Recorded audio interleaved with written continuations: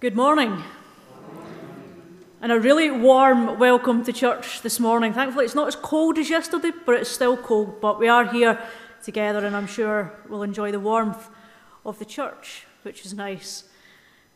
Not many intimations, just the only one that I've got is that Messy Church meets today from 2 p.m. till 4 p.m. in the Muir Hall, and all are welcome if you wish to brave the cold this afternoon. So please, if you're used to coming to Messy Church or you know anybody that would enjoy it, please come along this afternoon. I encourage us now to share the peace with each other, just round about us, just wish each other the peace of Christ.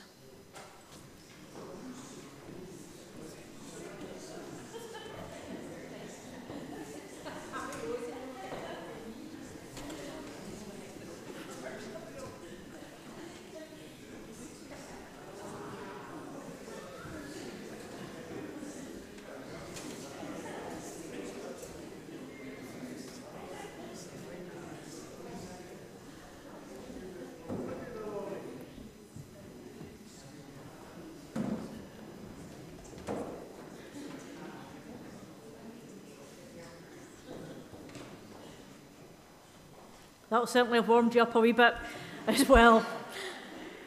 Make a joyful noise to the Lord, all the earth. Worship the Lord with gladness. Come into God's presence with singing. Know that the Lord is God. It is He that made us, and we are His. We are God's people and the sheep of His pasture. Enter His gates with thanksgiving and His courts with praise. Give thanks to God. Bless His name. For the Lord is good. God's steadfast love endures forever, and His faithfulness to all generations. Today is the last Sunday in the church calendar year, and today we celebrate Christ the King. And there is no better hymn, therefore, to start with other than CH4 449, Rejoice, the Lord is King.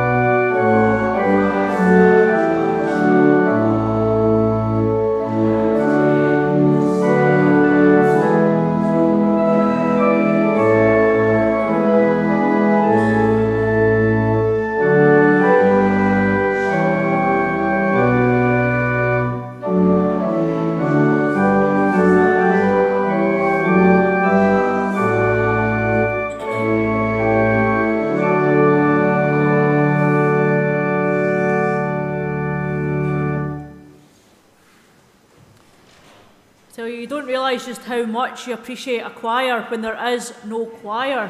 Sadie and I are feeling a bit isolated up here. But you do, the choir aid our singing, and it's a shame that there's not a choir with us this morning. But I'm sure as we heat up and go through our worship, everybody else is singing will just get a bit louder, and then we'll feel as though the choir are with us. But let's come together in prayer. Let us pray.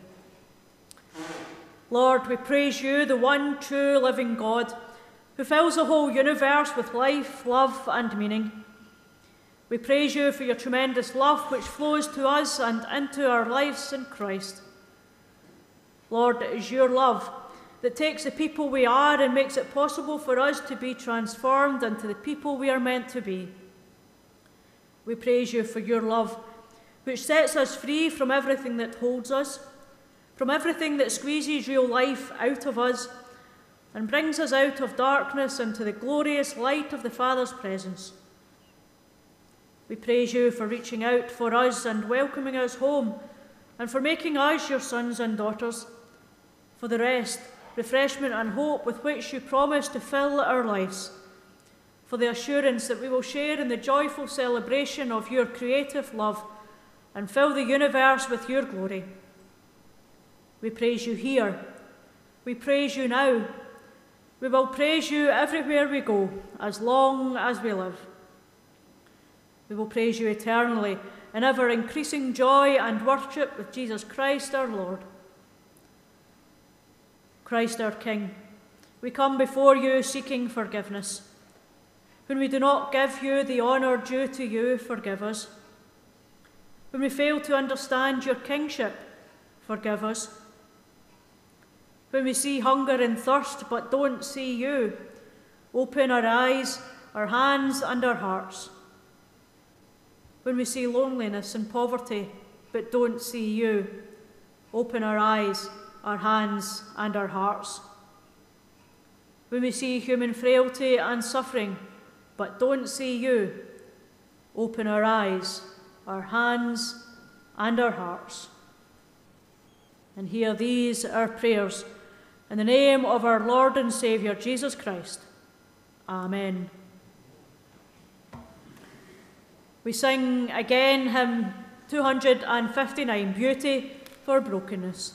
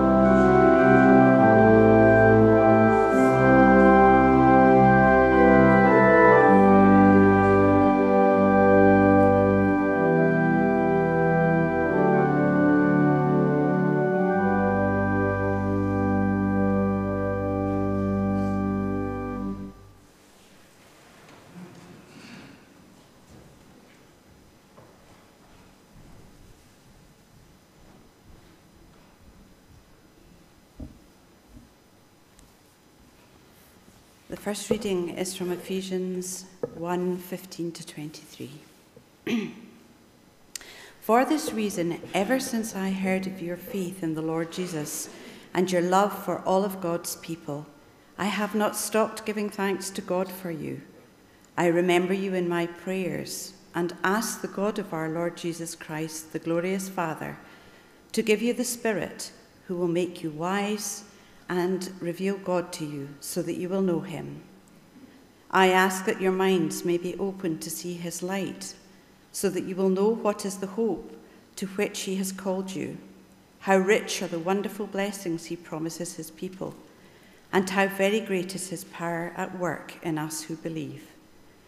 This power working in us is the same as the mighty strength which he used when he raised Christ from death and seated him at his right side in the heavenly world. Christ rules there above all heavenly rulers, authorities, powers, and lords. He has a title superior to all titles of authority in this world and in the next. God put all things under Christ's feet and gave him to the church as supreme Lord over all things. The church is Christ's body, the completion of him who himself completes all things everywhere. And the second reading is Matthew 25:31 to 46. When the Son of Man comes as King, and all the angels with him, he will sit on his royal throne, and the people of all the nations will be gathered before him. Then he will divide them into two groups, just as a shepherd separates the sheep from the goats. He will put the righteous people at his right and the others at his left. Then the king will say to the people on his right, "Come, you that are blessed by the Father.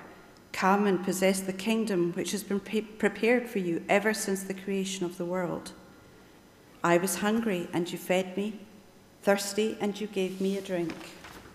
I was a stranger, and you received me into your homes, naked, and you clothed me. I was sick, and you took care of me, in prison, and you visited me." The righteous will then answer him, "When, Lord, did we ever see you hungry and feed you, or thirsty and give you a drink? When did we ever see you a stranger and welcome you into our homes, or naked and clothe you? When did we ever see you sick or in prison and visit you?" The king will reply, "I tell you, whenever you did this for one of the least important of these followers of mine, you did it for me." Then he will say to those on his left, "Away from me, you that are under God's curse, away to the eternal fire which has been prepared for the devil and his angels. I was hungry, but you would not feed me, thirsty, but you would not give me a drink.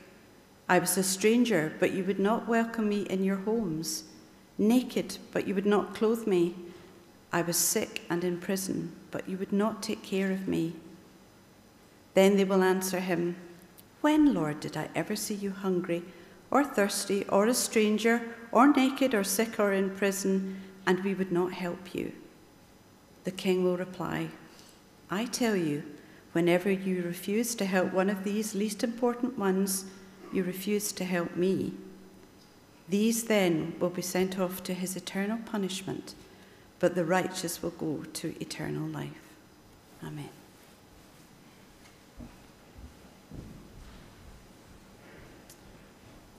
We continue in our worship as our offering is uplifted.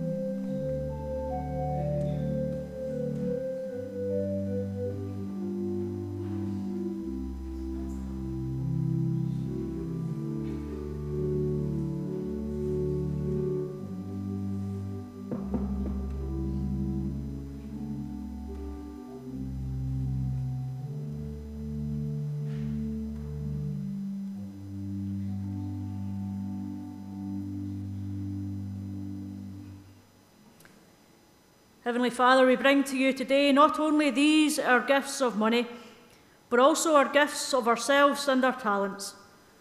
You have given us so much that it is only right that we give some of it back to you. We ask that these gifts will be used for the benefit of your Son's church here in Uplandmoor and throughout the world. This we ask in Jesus' name. Amen.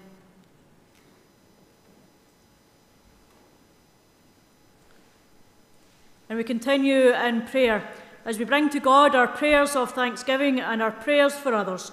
Let us pray. Lord, that we thank you that you break down barriers that divide and remove the walls we build between us. And Jesus, you have shown us that your grace knows no limits, no boundaries, and makes no exceptions. There is nowhere we can go where you and your love will not reach us.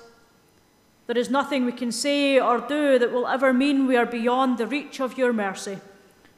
There is nothing we can say or do that will ever stop you loving us.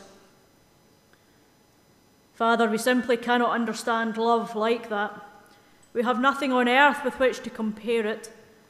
We have witnessed no other example of such endless, bottomless, and abounding love, except in the life, death, and resurrection of your Son.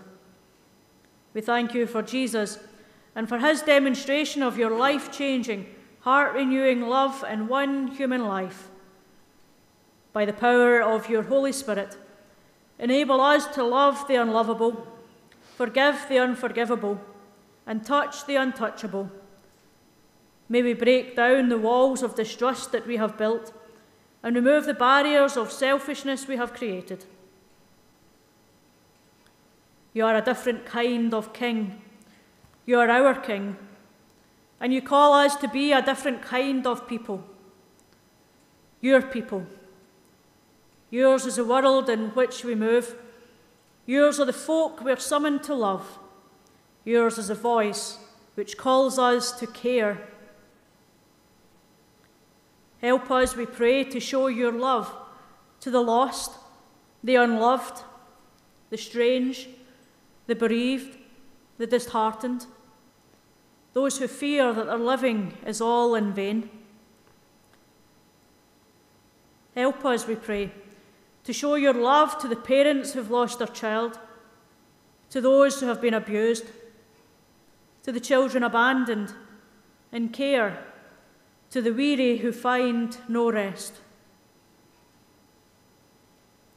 Help us, we pray, to show your love to those who feel confused by life, to those who are riddled with doubt, to those who are conscious of sin, to those who cry in pain or disgrace.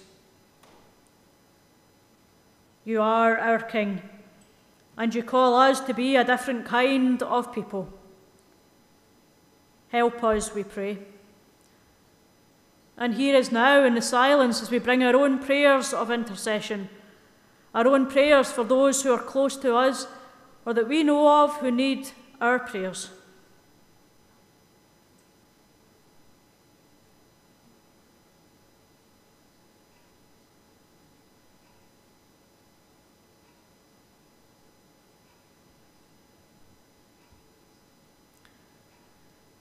Lord, you have heard all our prayers, both spoken and unspoken.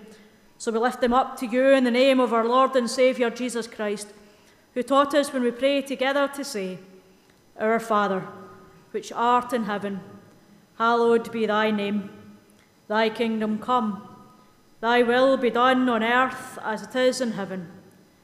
Give us this day our daily bread, and forgive us our sins as we forgive those who sin against us. Lead us not into temptation, but deliver us from evil. For thine is the kingdom, the power, and the glory forever. Amen. We sing once more hymn CH4 hymn 724, Christ is the world in which we move.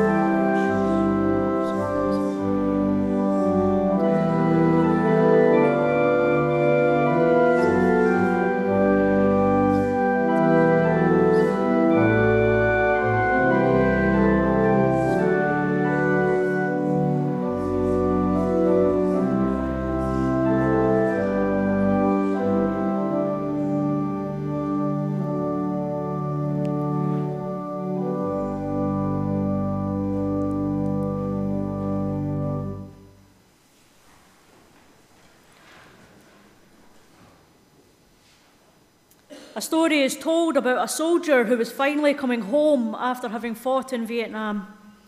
He called his parents from San Francisco. "Mum and Dad, I'm coming home, but I've a favour to ask. I have a friend I'd like to bring home with me." "Sure," they replied, "we'd love to meet him." "There's something you should know," the son continued. "He was hurt pretty badly in the fighting. He stepped on a landmine and lost an arm and a leg. He has nowhere else to go, and I want him to come live with us." "I'm sorry to hear that, son. Maybe we can help him find somewhere to live." "No, Mum and Dad, I want him to live with us." "Son," said the father, "you don't know what you're asking. Someone with such a handicap would be a terrible burden on us. We have our own lives to live, and we can't let something like this interfere with our lives. I think you should just come home and forget about this guy. He'll find a way to live on his own." At that point, the son hung up the phone, and the parents heard nothing more from him. A few days later, however, they received a call from the San Francisco police. Their son had died fallen from a building, they were told. The grief-stricken parents flew to San Francisco and were taken to the city morgue to identify the body of their son. They recognised him, but to their horror, they also discovered something they didn't know. Their son had only one arm and one leg. Perhaps not the type of story you would expect me to start a sermon with, and I've got to admit it perhaps isn't a story that sits comfortably with me, and I imagine with many of you as well, because it makes us think. And for some people, it may relate to something that has happened in our lives or to someone that we know of. That idea of not wanting to accept someone into our families or indeed our lives because they are more likely to upset our daily routine, and we can't see ourselves being prepared to love them as Jesus would have done simply because they are different from us. But while the story may be uncomfortable, it points us to the theme of our sermon this morning, of loving others as Jesus did. So let me carry on with another story. Newspaper columnist and minister George Crane tells of a wife who came into his office full of hatred towards her husband. "I do not only want to get rid of him, I want to get even. Before I divorce him, I want to hurt him as much as he has hurt me."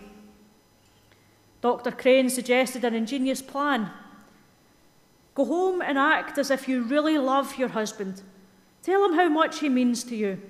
Praise him for every decent trait. Go out of your way to be as kind, considerate, and generous as possible. Spare no efforts to please him, to enjoy him. Make him believe you love him.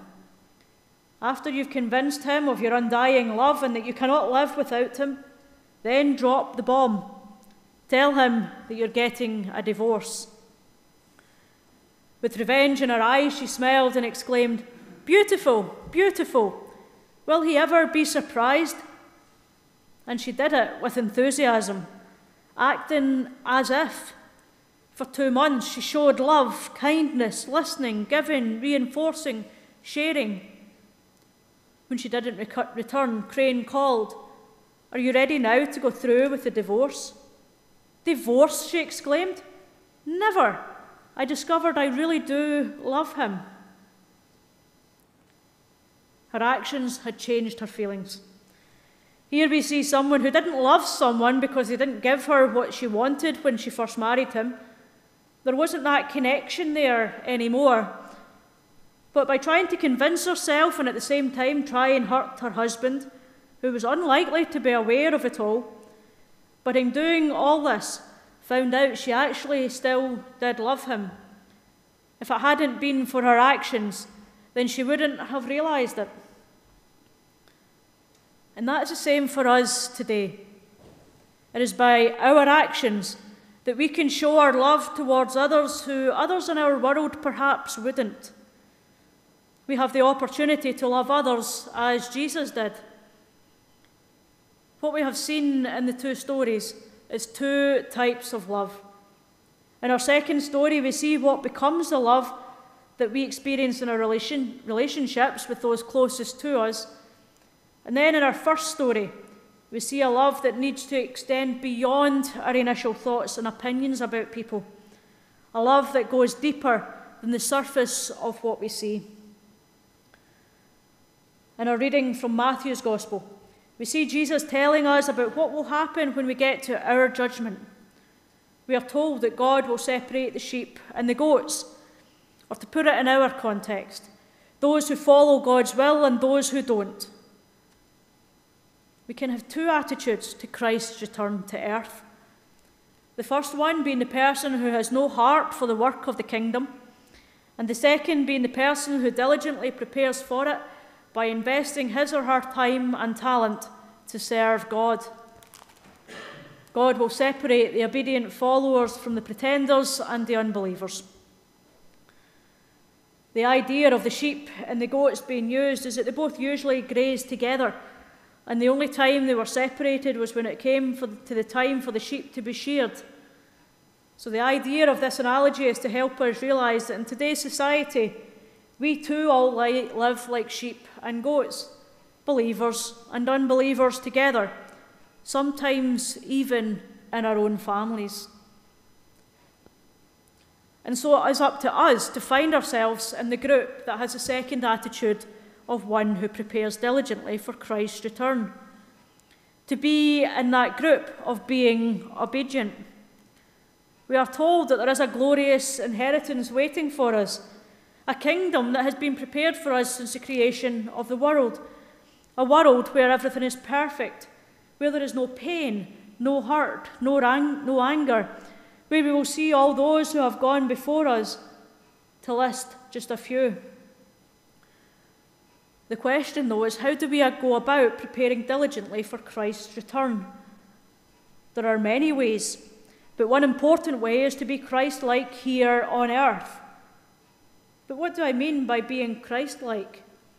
Well, to live our lives the way that Jesus did, to live a life that pleases God. Jesus himself gave us 2 simple commandments to live by alongside the 10 commandments. He told us, love the Lord your God with all your heart, and with all your soul, and with all your mind, and with all your strength. And the second is this, love your neighbour as yourself. There is no greater commandment than these. If Matthew had stopped by telling us that God would separate the believers and unbelievers, then many of us here this morning would be left sitting thinking, well, how do we prepare for Christ's return? I want to know. I want to be ready, but how do I do that? I want to receive that glorious inheritance that is there for us and has been prepared for us. And so thankfully, Matthew doesn't stop there and goes on to retell a parable that Jesus told us to help us understand more of how we can love God with all our heart and how we can love our neighbour as ourselves. How to love others as Jesus did. There are several things repeated in this part of the chapter, and so that in itself tells us that it must be important. One way of doing Bible study and to understand what is being said to us is to really look at what was written, and if there are several words repeated, then we are meant to really look at what they are saying. And so we find such an example in our reading today. And as I remind us of those words, look out for the words that keep getting repeated.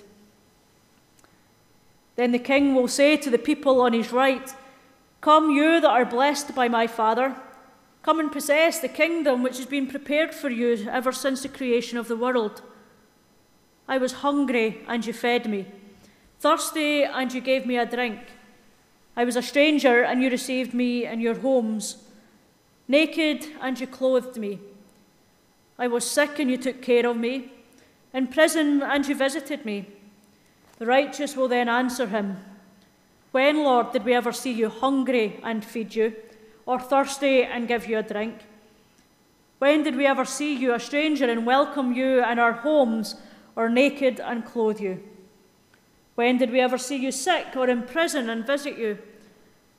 The king will reply, I tell you, whenever you did this for one of the least important of these followers of mine, you did it for me."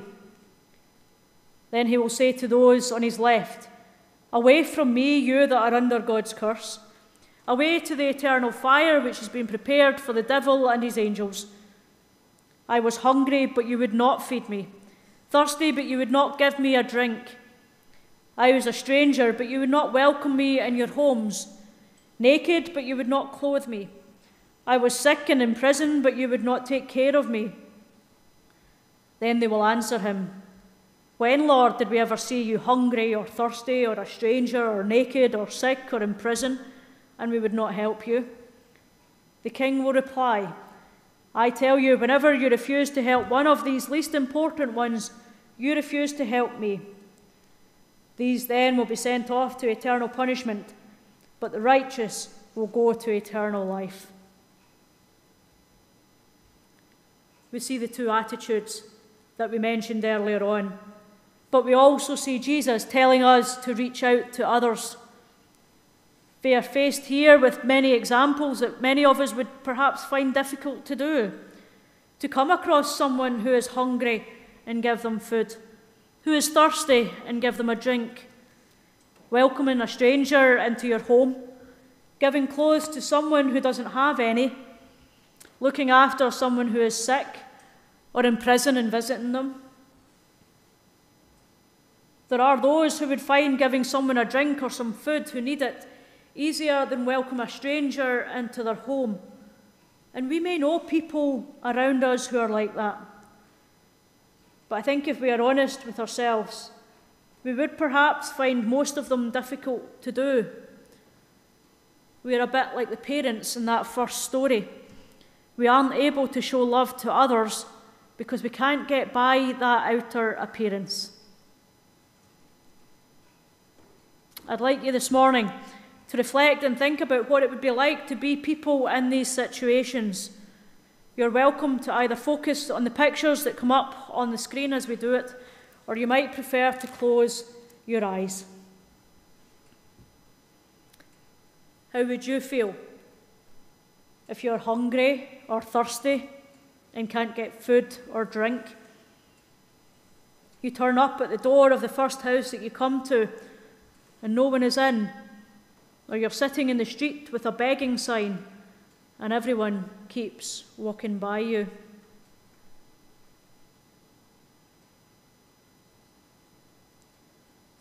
How would you feel if you're a stranger in a new place and no one is welcoming you?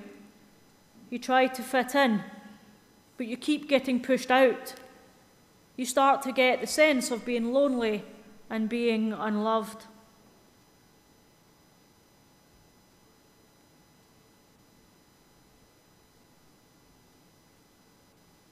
How would you feel if you couldn't afford any clothes and no one around you is helping to clothe you?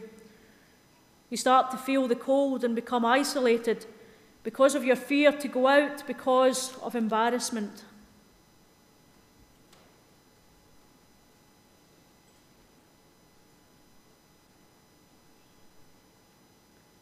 How would you feel if you were sick and no one visited you? Or you are in prison and you were left there with no one visiting you?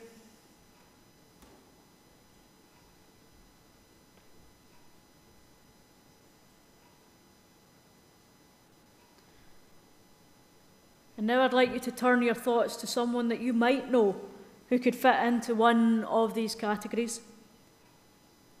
Perhaps you know someone who's embarrassed because of the way that they look, someone who is lonely, someone who doesn't have any friends, someone at work whom nobody talks to.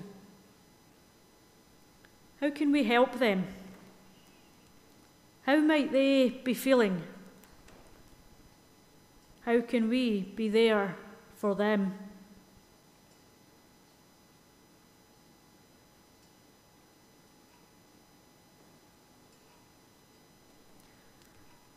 And now you can come back to today. You may have found yourself in one of those situations, either those mentioned or our reading, or when we thought of those that we know. You may have found yourselves feeling uncomfortable thinking about them, and that is okay.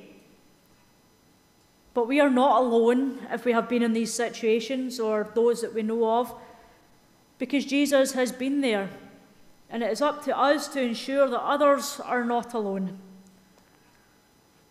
Remember that we are called to live lives that please God, and as Christ has commanded us to love our neighbours as ourselves.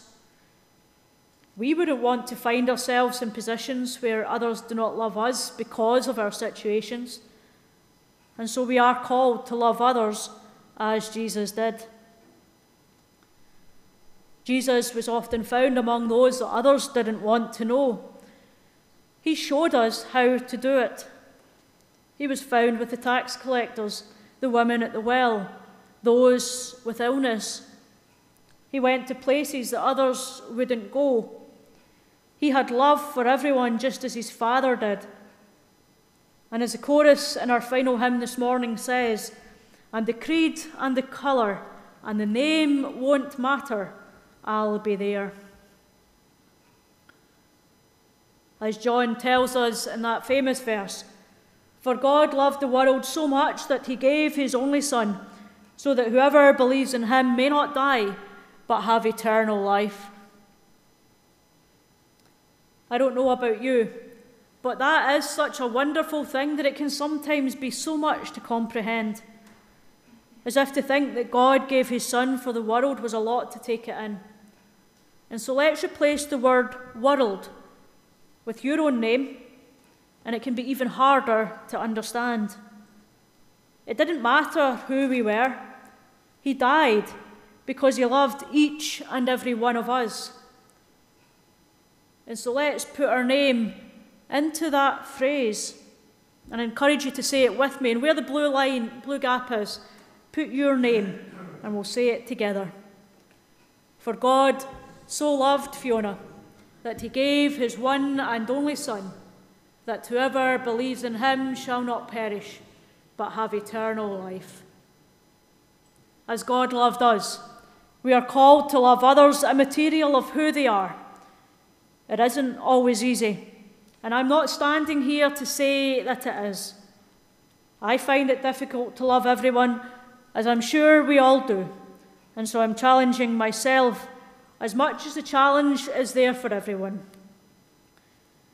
We have been given the challenge to love others as Jesus did, and we have been given the examples of how Jesus did it.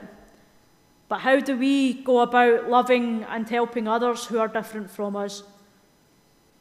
It isn't easy, and it isn't going to be a walk in the park, but it is something that is expected of us by Jesus. Loving others is part of being a Christian, part of our service to God. We may not always feel like helping others. This is one of the reasons why God sent his Holy Spirit to fill us with the love, compassion, and care that Jesus had. If we ask him to give us this kind of love, he will. If people are hard to serve, remember that serving them is like serving Jesus. We need to imagine it's him who we are helping when we help others. We want to find ourselves going beyond our comfort zones. We need to look beyond what is in front of us. We should make it part of our daily lives. We can be good at helping others in other countries, but we need to start with those around us. Find practical ways of doing it. Buying a beggar on the street a coffee and a cake or something like that. Or visiting folk that we may know but not too well who are sick, perhaps a neighbour. And remember, we are not on our own as we do it. Do we want to be standing on that judgment day that Matthew tells us about at the start of the reading, being asked, why didn't we love others as Jesus did? We don't need to go out and change the world. Start small, as every bit of help is showing Jesus' love to others. And so I leave you with this marvellous thought as we prepare to go out and be like Christ to whoever we come across. For God so loved the world each one of us here, so much that he gave his only Son, so that whoever believes in him may not die, but have eternal life. Amen.